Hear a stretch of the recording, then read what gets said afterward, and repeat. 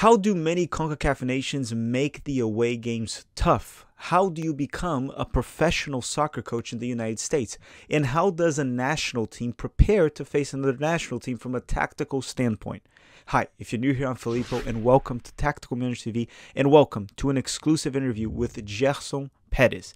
And Gerson is the son of Hugo Perez, and Gerson is also the assistant coach for El Salvador's national team and the head coach for El Salvador's U20s. So yeah, in this interview, we're going to talk a lot about CONCACAF World Cup qualifying. Gerson will be talking about what strategy and what tactics El Salvador used to hold the United States for a 0-0 draw at El Salvador during World Cup qualifying, how they got the 1-0 loss, which he talks about that, if it was a good or a bad result from his standpoint, youth development, how he became a coach, how he got the U.S. licenses, how he got started, his dad also, Hugo Perez, and much more, including how to recruit dual nationals. I would also like to give a special thank you to Jay Hernandez for helping this interview happen. Make sure to follow Gerson Perez and Jay Hernandez on Twitter. And don't forget to smash that like button and subscribe to the channel if you enjoy this type of content. I won't be requesting during the interview. I know it's long, but trust me, this is one of the best interviews we've ever had in this channel. So sit back, relax, get some popcorn, and let's get it started.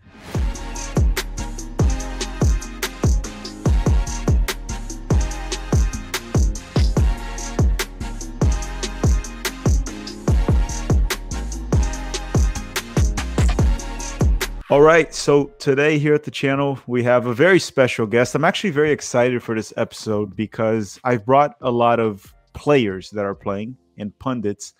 I never brought an active coach, and not that if I did, I apologize, but I don't remember at least. So today we have Gerson Perez, the coach of the El Salvador U20s, the assistant coach of El Salvador's senior squad, and son of a U.S. men's national team legend, Hugo Perez. Gerson, thank you very much for coming to the channel. No, thank you. Thank you for having me. I think in the Twitter world, you see so much stuff. I think I've probably seen a lot of your stuff here and there. And I think, always growing up, obviously in the U.S., you follow the U.S. team. So, always connected with that some shape or form. Yeah. Hopefully you didn't see too many crazy stuff, because I do go a little crazy on Twitter as a USA fan at times. But no, I think I think everybody enjoys reading different things, different perspectives. At the end of the day, I think that's what Twitter's for, right? Everybody has an opinion, everybody gets to say it, and that's the kind of the beauty of it. It's what soccer needs. It's passion and fans debating. At the end of the day, it's just opinions. No one's right, no one's wrong. It's whatever happens in the game is what really matters. So but that's what it's about. But before we start a lot of topics that I want to cover here, could you quickly just tell a little bit about yourself to the viewers here?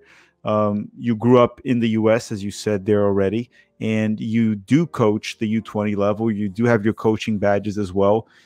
Could you quickly just go through that, where you grew up, why you became a coach, very quickly? Yeah. I grew up in the U.S. Back in the day, the U.S. national team players, short-lived contracts, 1 year, 2 years, maybe. Still trying to make a dent in the European scene or the world scene as an American.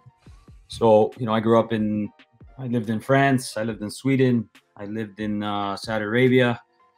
And then finally, I lived a couple of years in El Salvador, where my dad retired. So, always lived in football countries, played soccer, everywhere I could. I think, nothing like nowadays, where there's academies, where there's development, where, kids have a chance to succeed. I think, as a family, with a grandpa that played, a great grandpa that played, uncles that played, cousins that all played professional, you grow up almost with an expectation that you're going to play professional, or you have to play professional. So I think all of us, born with talent, I would say, to a certain extent, but I think a lot different for us growing up, where we're always moving, where we're not settled, so we don't get to pursue a soccer career the same way. So I think all of that kind of plays a role. When I get to 18 years old, going to college, trying to play there, game was was a little fast for me. I wasn't used to the speed at which it was being played. I think you can only survive. I think you come from a Central American background where they tell you, as long as you're technical, you can survive. And I think maybe my generation is one of the last ones where you're not going to survive just with that anymore, right? Mm-hmm. So I think I quickly realized I needed, and I say needed, I needed to stay in the game. I was you wanted to, right? Yourself. Yeah, you wanted. Just passionate. I thought I was gonna make it, and now I'm quickly realizing that I don't have the talent to do it.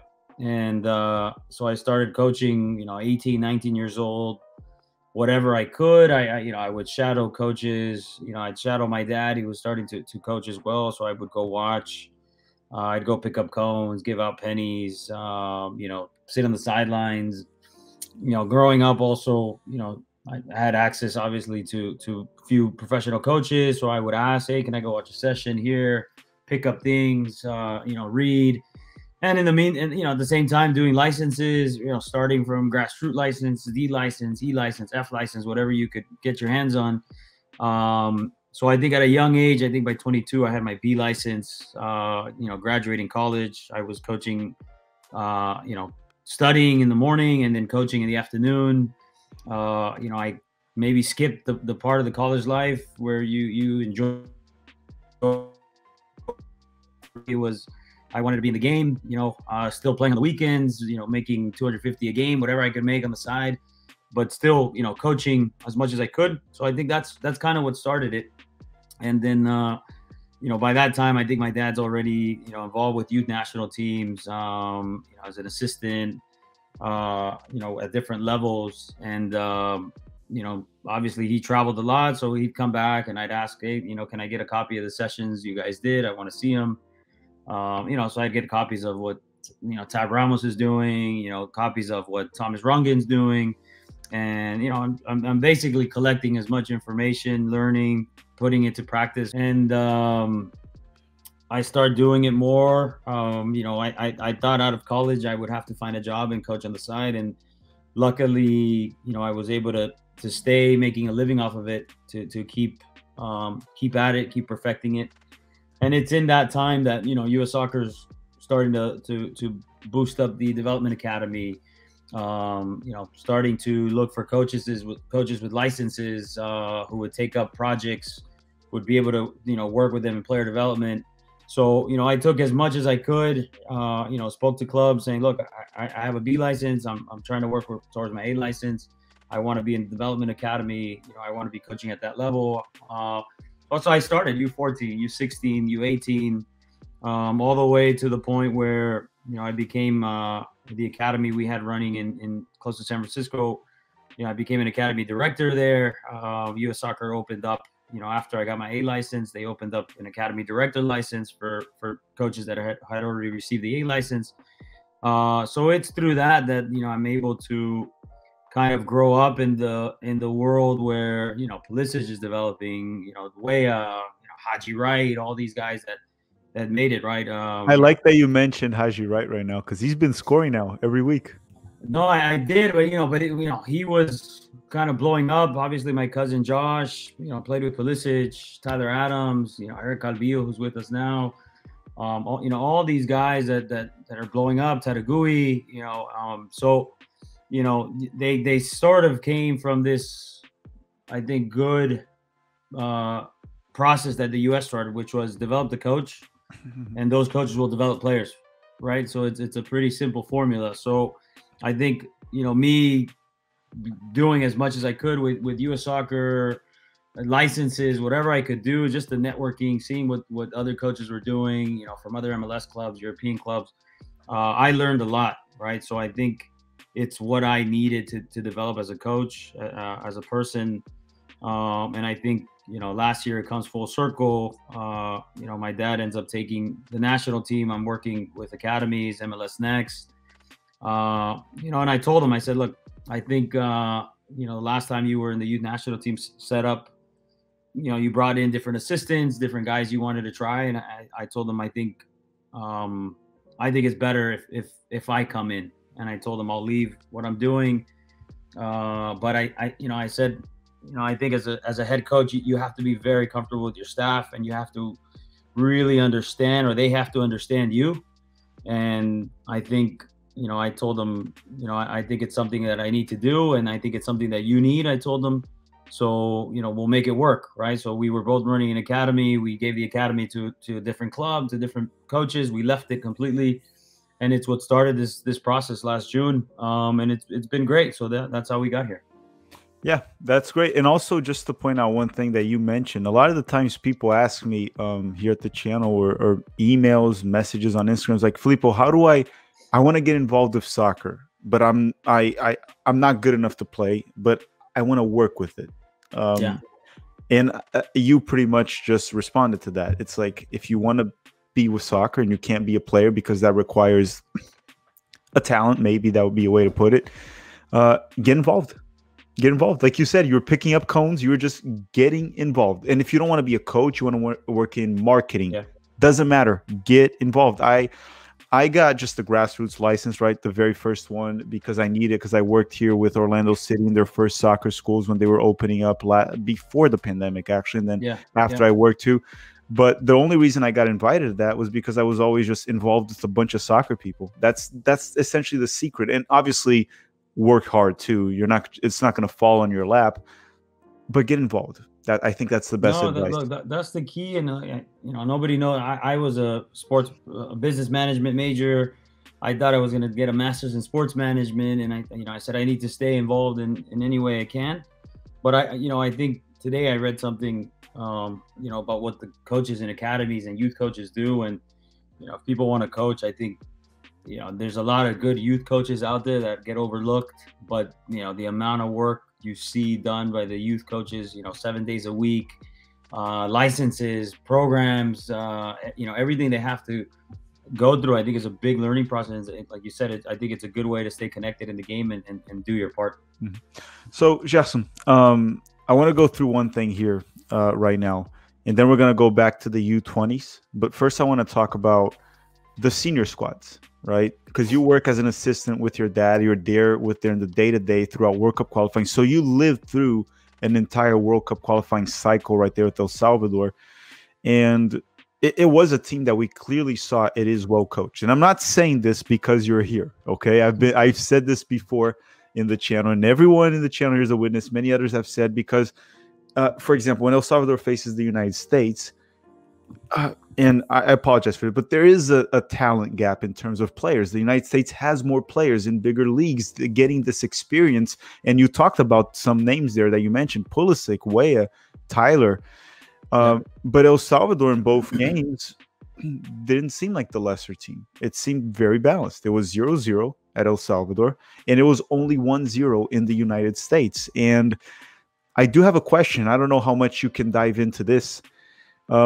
From the way Greg plays the United States, what was essentially the game plan coming from you and your dad to face the United States? What were you all looking into, weaknesses to exploit? As much as you can dive into it. Obviously, you don't want to give it all away, especially because you're going to you're going to play the United States in June. So you can't talk too much. But in those games specifically, those games that already went by, what was the game plan there, or at least part of it, even though by now probably you guys and Greg already know what happened?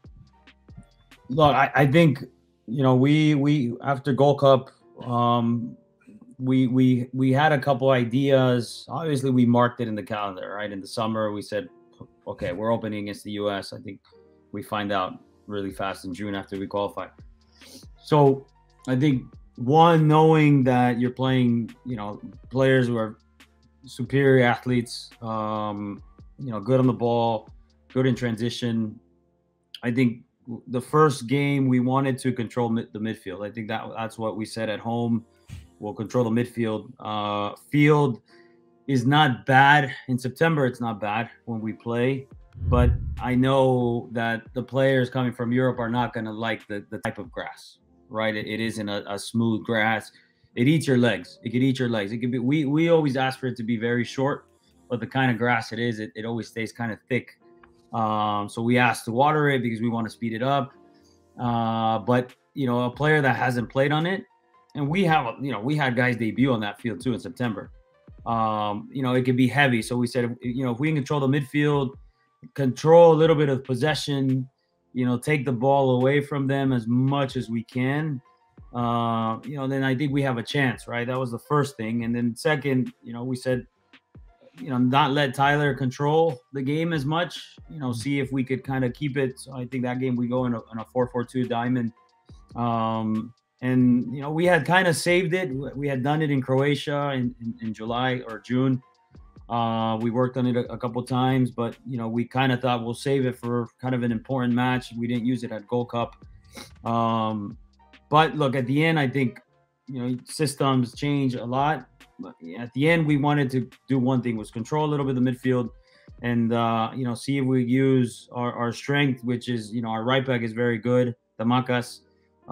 See if we can get them involved, and then our midfield too is I think good ball winners. Can combine. Heido, if you leave them up top in a 1v1, we said if we can pin the center backs 2v2. We know Serginho Dest is going to attack, and we know Yedlin likes to fly, right? We know Yedlin wants to fly, and he wants to get up, and he relies a lot on his athleticism to track back. We thought we would find good situations 2v2, and I think we did. We found that the first game, so that was kind of a little bit of the plan.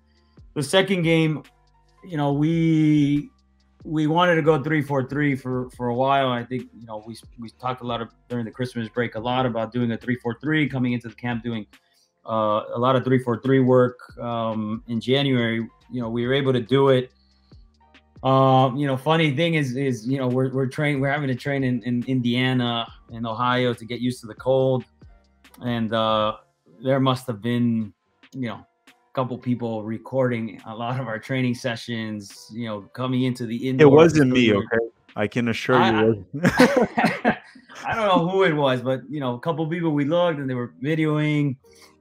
So we played Indy 11, we played an academy, and we had to use it. So I think by that time we knew the U.S. knew we were going to go 3-4-3, and it just so happened we had visa problem, couple key injuries in the back, so we ended up going back into 4-3-3. Same thing we did in Gold Cup. But again, I think for us it was kind of limiting what the U.S. would do, and having them beat us by what we thought was an acceptable way to lose, which was, for us, it was let Anthony Robinson beat us, have him make decisions on the ball, and see if how many times he would combine in the midfield, and he scored, right? So game plan was that we live and die by the game plan. It cost us, but I think it was just making things a little bit more predictable, taking away Greg's inverted runs or wing progression, I think that they call it, trying to take that piece away as much as we could. But at the end of the day, Pulisic is you have to surround him with numbers and hope he can play quick. See if you can get on him before he turns. Yeah, they're just good players, right? Ferreira coming in as a false nine, created a lot of problems for us in between lines. I think we were, not expecting him. I think we expected Pepe to start that game. Mm-hmm. But him coming in kind of changed it, gave us a little bit of problems. But at the end of the day, I think when you play a good team, you just kind of have to pick what you want to lose by, and then limit it to that. And then to the players, in the little time you have, is just explain to them clearly what the U.S., right, or what the team's going to do. And when they get to the game, it's not a surprise. It's okay. This is what they're doing. These are the runs they make. This is what this guy likes to do. And then you got to play. You got to play. And, we wanted to go 0-0 up until maybe 75th minute, and then make a couple offensive changes, see if we could steal something, steal a point. But I think we give up a goal in the 62nd minute or something like that. So it kind of changed it. But like, the U.S. is a good team, and they know exactly what they do. They do it fast. It's very clear how they set up in zone 1, zone 2, zone 3. It's hard to stop, right? The speed they have. Anthony's flies up and down that wing. You know, for a second there, you lose him. He's in behind you. Most attacks are just on the flanks, though, for the U.S. I see that pattern quite a bit. We attack a lot through the sides, and we don't create much through the middle for the most part. But I see what you're saying, that too. My only... there was one point you brought up there. Sorry to interrupt on that, Gerson, but it's just you mentioned Pulisic on the turn. You want to like having guys surround him. So I saw throughout World Cup qualifying there were games where Pulisic struggled. We saw that quite a bit, actually, maybe more than U.S. men's national team fans are comfortable with. Right? We never want our golden boy to be struggling. Do you think that maybe Pulisic struggled because many teams had that approach of not letting him have much time and surround him, and him being on the field, that probably opens up space for other players? Would you agree with that? He's always a focal point. And you know, the biggest fear you have with Christian is if he beats that first defender, he'll start to imbalance everything, right? Because then people have to get out of position and cover. So look, it is. I think it can affect, but I also think he's had games where, you know, he does the little things right as well. You know, I think in an interview he did say he was trying to do a lot, and I think that played a little bit of a role. I think, you know, when he comes in, he wants to make the difference right away. But you know, he commands so much attention, and he's so quick. You know, on a ball he gets on a half turn, you know, it's almost a guarantee that he's going to get by the first guy. And I think that is something that you just have to keep an eye on. But, you know, I think he does his role well. I think if he drops a little bit too much into midfield, I think you lose a little bit of what he can give you in that final third or in between lines. And I think a lot of the games we saw, you know, he was coming in deep to pick up a ball, which I think most teams will be happy with that. If he's receiving next to Tyler, you know, he's not going to hurt you as bad as if he's receiving, you know, 1v1 on your center back or on your defensive mid. So I think it's just something that, you know, Mexico game, he comes in, he makes a difference right away, right? He's near the box. So, you know, I think it's probably just a decision thing for him, but he can be impactful when he wants. I mean, he can change the game in a second. Yeah, especially in the final third. You leave it in the final third, that's where you don't want him getting the ball towards the back line. So moving on from that, because we talked a little bit about World Cup qualifying, I do still think El Salvador, with everything, because I've heard you talk in the past at Twitter Spaces about the overall struggle of it's just that El Salvador doesn't have the same resources as a U.S. Soccer Federation or Mexican Federation has in all those struggles, and you still pulled off a 0-0 draw, and you made the U.S. really fight for that 1-0 win at home. Moving on from World Cup qualifying, because I think that was the main focal point I wanted to do, El Salvador. You coached the U20s, and there's a very big U20 tournament coming up over the summer. I personally think it's very big because it qualifies to the U20 World Cup and to the Olympics. So to me, that's massive. We need to qualify for U.S. soccer. And you're currently in a U20 tournament with El Salvador U20s. I know the United States U20 was in Argentina 2-3 weeks ago, I believe. They had some friendlies. Yeah. So you're living this U20 cycle. What are you seeing right now with El Salvador, United States, Mexico? If you know much about the United States U20, is this a team that you see qualifying to the Olympics, or we're going to continue to struggle? Because we haven't qualified the past 3 cycles. What's going on in the U20 level? Because I'm in CONCACAF, because it's hard for us to get information there. Look, U.S., Mexico are always going to be, you know, full of players, especially now the U.S. The team they have, I think they tied Argentina. They beat, I think it was River, played probably 5-3, I think it was. So, you know, we're aware of you know what they're doing. Mikey's from Northern California. Lucci's assistant, obviously, with FC Dallas.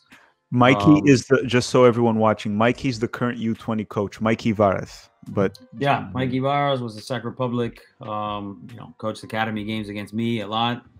So, you know, I know Mikey. I know, you know, he's very methodical. You know, very detail oriented. So, you know, I think he'll do a good job with that group. But the talent that the U.S. has, or the guys that are abroad, the guys that are getting consistent MLS minutes, I think separates them, right? Even Mexico, might have a few younger guys that are probably struggling to get minutes in the league as well.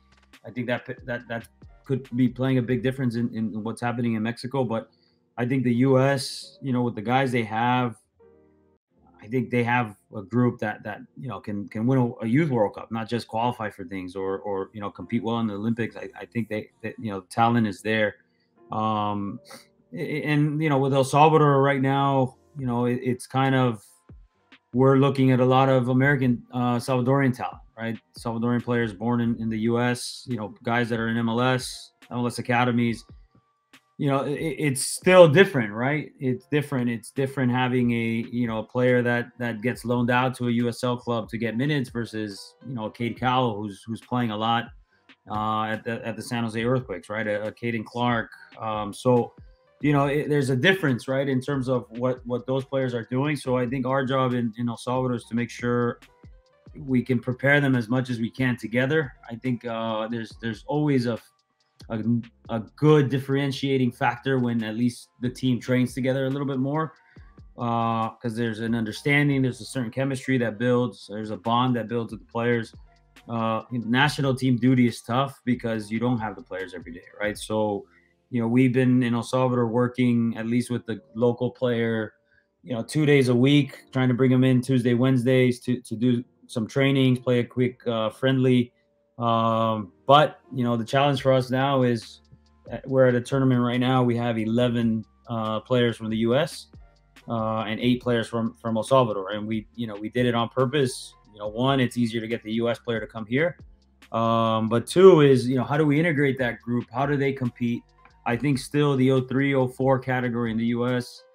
is one of the early categories in the U.S. soccer development pyramid. So I don't think you're going to see the amount of talent you're going to see from an 06, 07, 08 age group that's coming out of the U.S.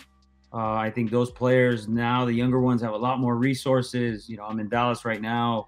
There's a GA Cup here, right? U15, 17. You have River Plate, Flamengo, Manchester United's here. So, the 03, 04 class didn't get that, right? They didn't play those games. So you're going to see a very marked difference in the development. But I think the challenge for us is, how do we compete against, players that are playing at this elite level on a weekly basis? You just have to make sure, one, you lay a good foundation for the team. You kind of clearly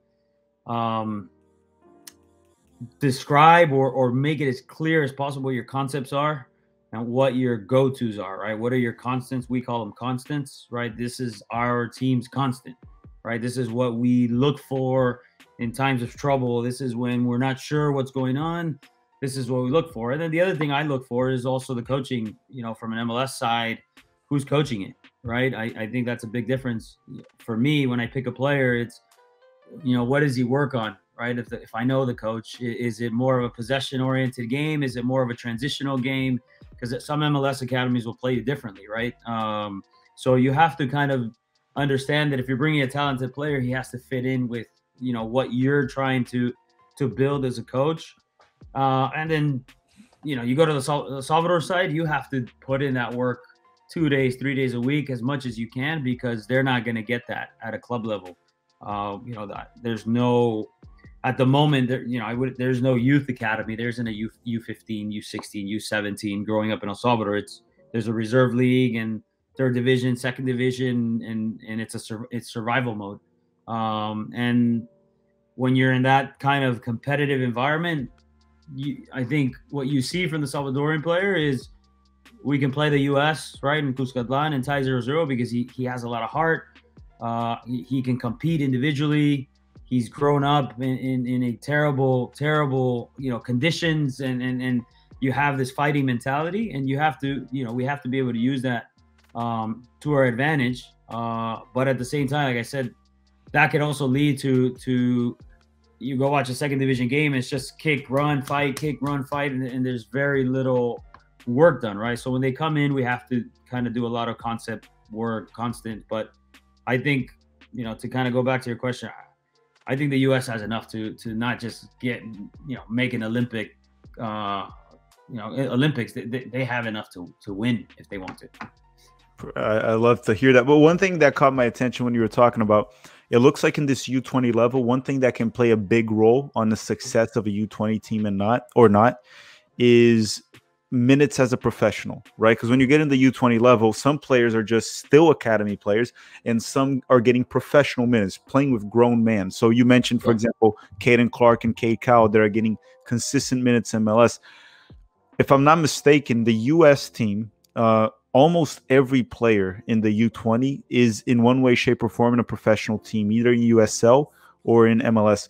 Your El Salvador squad, are most players academy or most players professional right now? What is it looking like, the U20s? We have maybe 3 professionals right now. 3 professionals. The rest are in what they call the reserve league in El Salvador, so maybe 7 or 8. There's probably 2 in second division, which I would say that they're professionals for sure. Yeah. And then the US guys, a lot of them are fighting for USL minutes. I have a few that are still in U19 academies. So I think it's a good mix. It's nowhere near what the US has right now, but we push our guys and say, hey, make sure you're fighting for professional minutes. Don't settle. Think about it if you really want to be doing U19 academy, and even college. I think is tough right now, right? College, I think, is those 3-month seasons. Maybe used to be good enough. I don't know if they're good enough anymore for a pro player. I think you can start to see a big difference in their level. So even the college player, is still someone who we'll look at, because there's players in good colleges. But at the same time, is he gonna be at the level that let's say a Jeremy Garay, who's playing with Loudoun United, every week starting. Right now in this tournament, he's been fantastic, right? And I attribute it to Loudoun and DC United having a good plan for him. He's training with DC United. He's playing with Loudoun. That helps us a lot. He brings a different experience. We have a player from El Salvador who plays with Alianza, a center mid who's debuted with the national team a couple of times. He's 18. Him just playing at least 15 minutes, 10, 12 minutes a game just gives him something a little bit different. So, yeah, professional minutes help, and we're getting there, but we're not where we want to be. So you mentioned also all the dual nationals that you have there in El Salvador, a lot of Americans too. And dual nationals in soccer right now is a very hot topic in CONCACAF, right? Because it almost seems like we're all just a big family. It's almost like one country, Central America, and North, all together right there. A lot of Mexican Americans, Salvadoran Americans, even like I believe Tejan Buchanan, he's like Jamaican and Canadian. So there's like, it seems like it's all one big family essentially. And here's my question to you, because depending on the country you are, it's easier or harder to recruit. Right. Greg Berhalter, when he goes to recruit a player, it's much easier for him to be more charming than when you guys do. Right. United States, we're the United States of America here, a bigger country. We have more resources. We're going to probably qualify to every World Cup besides 2018. We're going to host 2026. That helps as well. So it's a little bit different. And he was able to recruit Serginho Dest, Yunus Musa, these players that are playing at an extremely high level. While you are recruiting American players there, and they're also Salvadoran, and you recently also recruited, you and your dad, obviously, Enrico Dueñas, that plays in Netherlands. He's Dutch and Salvador. He actually never went to El Salvador, right? And you guys you were able to recruit him. How does this recruitment process work for y'all? How do you what do you do to convince the player that's like, hey, this is where you should be? Is it really just calling them and making them feel? What do you guys plan around? I'm wondering with that sense. It's one with it's a lot easier with the youth player. It's a lot easier with the U17, U20. We try and watch a couple games, talk to the coach, director. I really do use the MLS filter a lot, because I think MLS teams do a good job of scouting nowadays. A few of them have residency programs, so I use that as a filter, right? I try not to and not to sound, in a negative way, but it's just impossible for me to go to every club in the U.S., every club in Los Angeles, and see a Salvadoran player.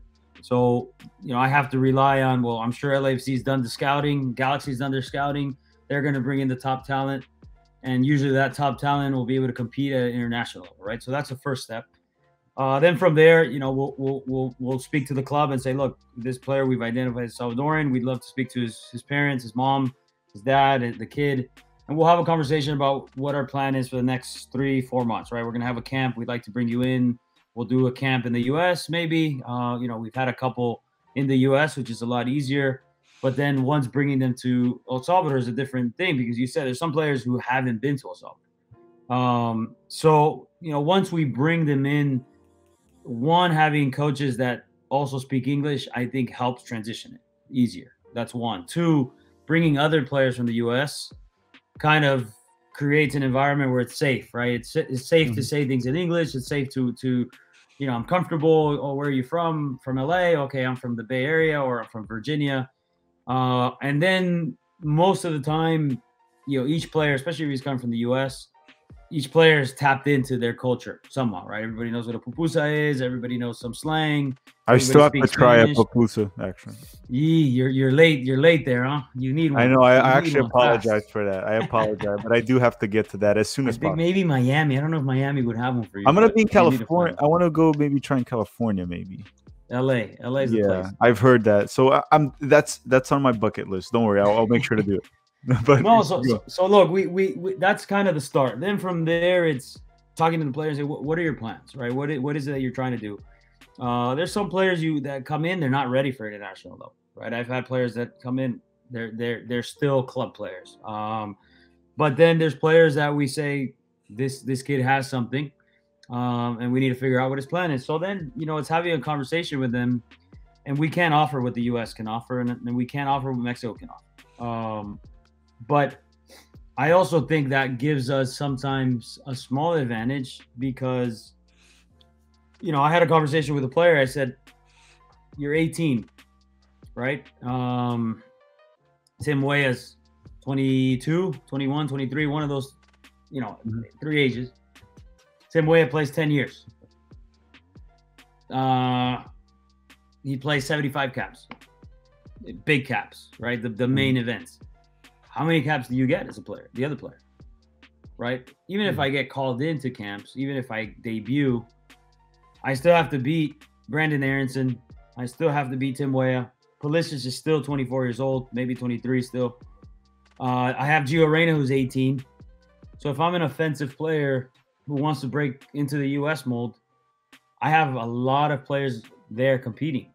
And, football is the time for a footballer is small. It's a small window. And, that's one conversation we have with them is, I think as a player, you always feel that I'm better than that guy, right? And that's the correct mentality to have as a player. I'm better than him. But you can also show you're better than someone by playing against him. You don't have to be on his team to show, oh, look, Greg, I'm better than him, right? So, we have that conversation with them. We don't pressure them, but we do tell them, think about how many minutes you'll get, in the next 10 years, how many World Cup qualifying games you're going to get, how many Gold Cup games you're going to get, how many Nations League games you're going to get, and then really start to see, what you need for your career, right? You're at a club, and the club maybe isn't playing you, but you have a good national team tournament. That's going to open up a lot of eyes, right? A lot of people are going to see you. They're going to want to make an offer for you. So, I think is second thing is knowing the culture, being able to speak to the mom and dad in Spanish, and having something in common. When the player comes to El Salvador, where are your parents from? La Libertad, the beach. Okay, we're actually doing a trip to the beach, next week when we're off for a day. We're going to take you guys here. So, they get to see the country. So that's kind of how we're doing it. We're not going to hit, our target 100% of the time. But I do think, with Mexico being so talented, the U.S. being so talented, the roster spaces are limited, right? There's only 26 guys that are going to the World Cup.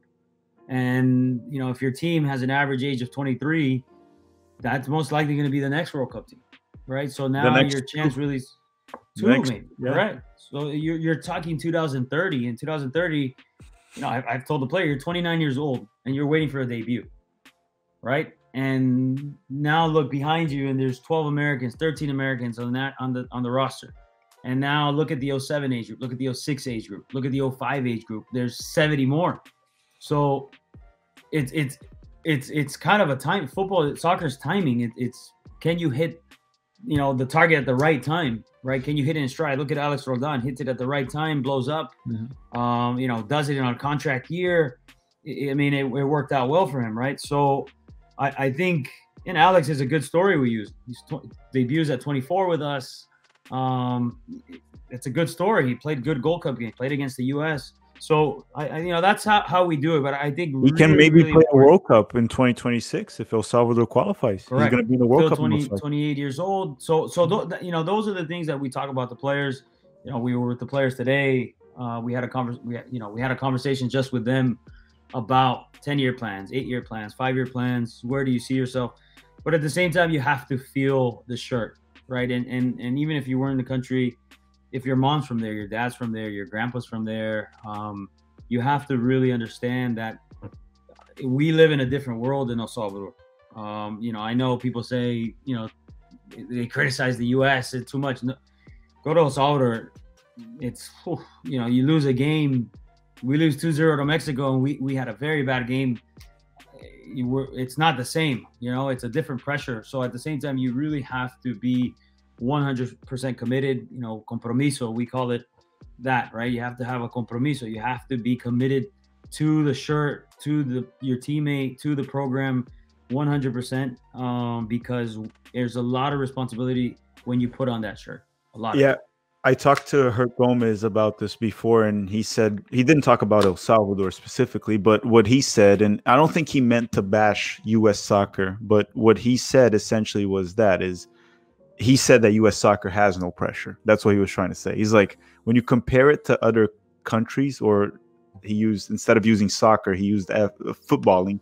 When you compare to other footballing nations, Mexico, El Salvador, that there's a lot of passion. Europe, there's real pressure. U.S. soccer, the players, at least with the national team, the pressure is it's not there. It's much smaller, I would say. The fan base. It's a different culture, right? Over there, after our game, there's 5. Every channel has a sports program that's telling us whether we had a good game or we had a bad game. Mm-hmm. And you can't turn on a channel without somebody. You can't go on the radio in the car. Here in the US, we have a bunch of accounts trying to justify bad performances in the media, and then you have a crazy guy on YouTube yelling at the team right here. But that's what I mean. At least you have to log in to find that, right? Like if I'm in the car in El Salvador and I want to listen to a music station, the DJ will talk about how bad we played. And it's like, great. So you change, right? And then it's a sports show talking about all the subs we got wrong and the wrong roster that we called up and that we should have put.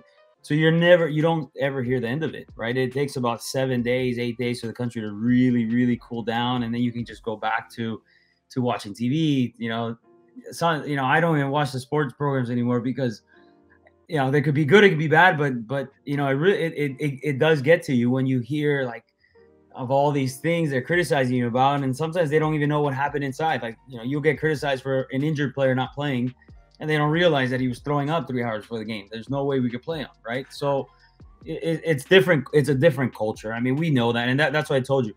The Hispanic culture, Salvadoran American, Mexican American, even Latino. Go to Brazil. I grew up there in Brazil. It's crazy. Yeah, no, that's what I'm saying. Like that Latin culture, we know what that's like. So that's when we tell the players, when you put the shirt on, realize that your social media, if you play a bad game, is going to blow up and it's going to be negative. And as soon, we have players here, 17 years old, that I looked at the national team account yesterday, and it's, this kid's getting criticized. This kid's getting criticized, and he's 17, right? And it's amazing just to the following it gets. But that's why I said it does come with a responsibility.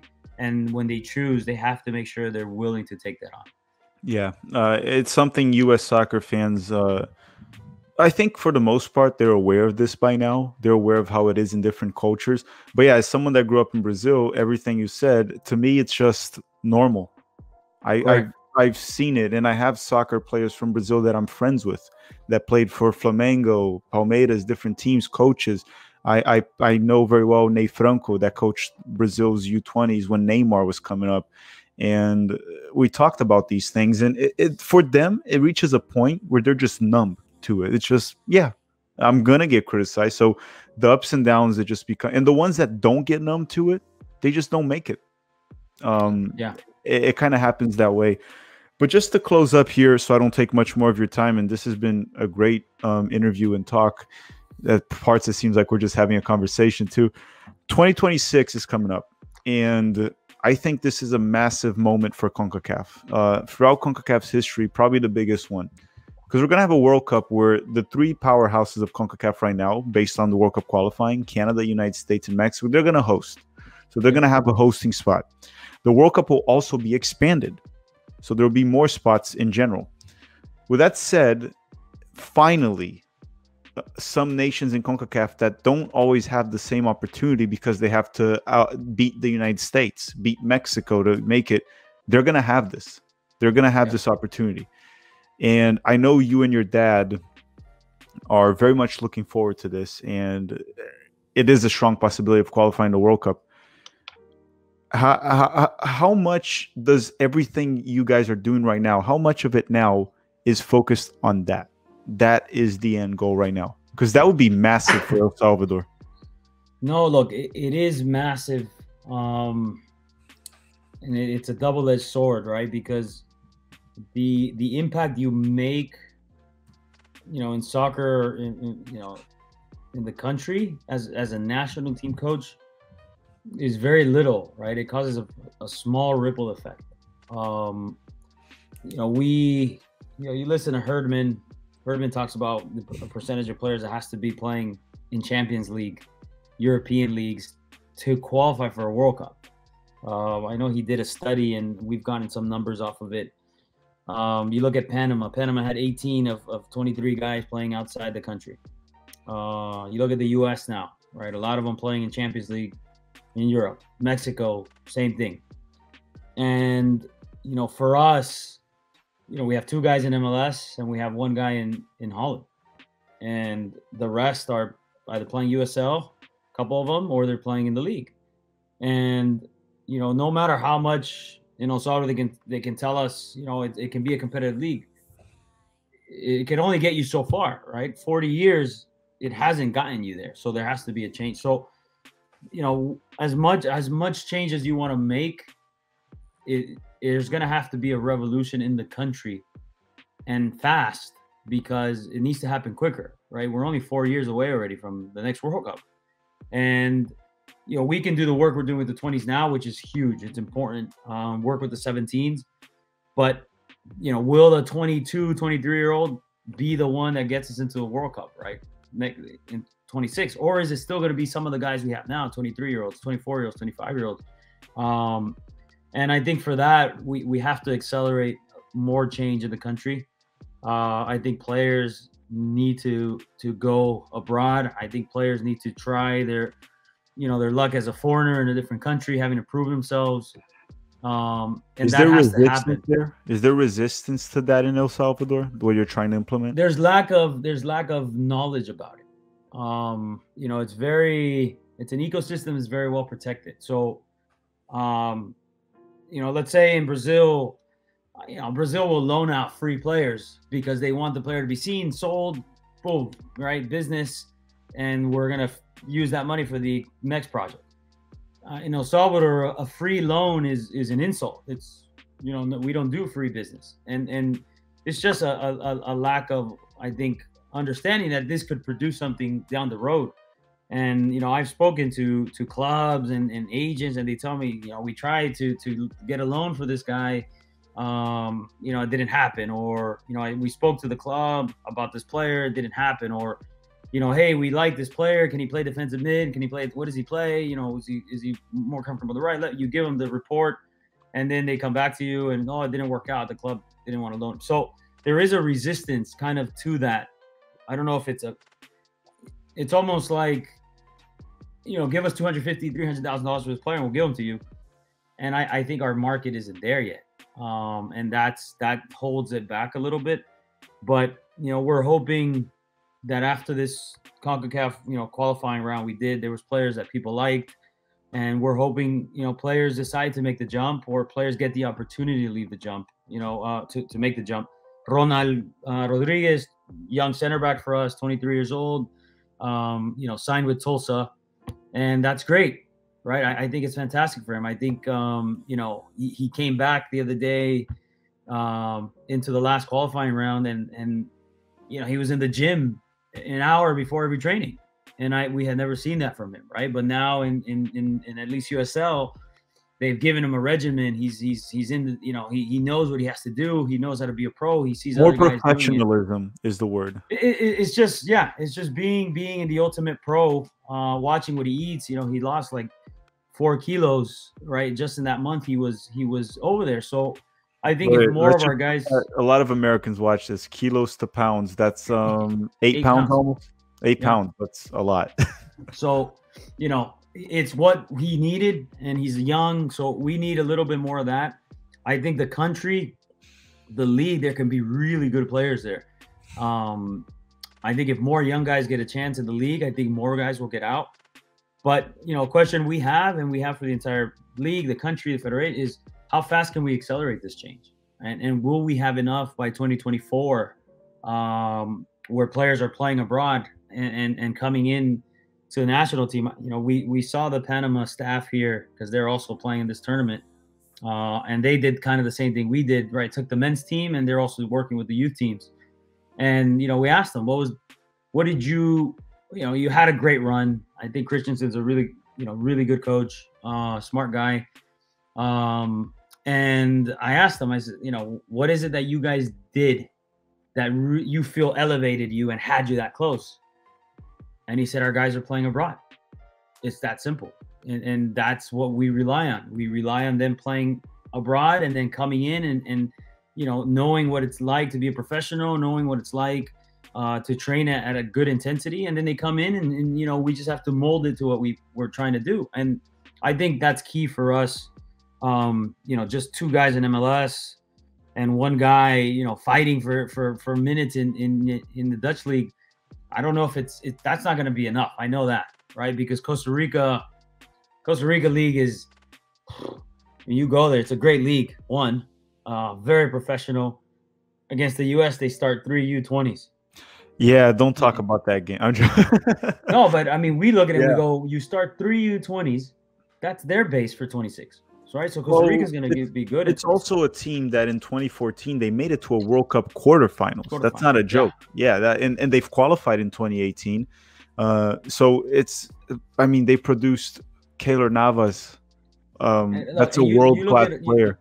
You look at Honduras, Kyoto, Aberlelis, Rodriguez, all these guys, even Maldonado in the back. Moya, they have some amazing players. Panama, I didn't expect Panama to lose against the U.S. that bad, and I also didn't expect them to tie Honduras. I thought tactically they were one of the better teams in CONCACAF. They knew how to switch up their game plan. They knew how to attack you. They have good athletes.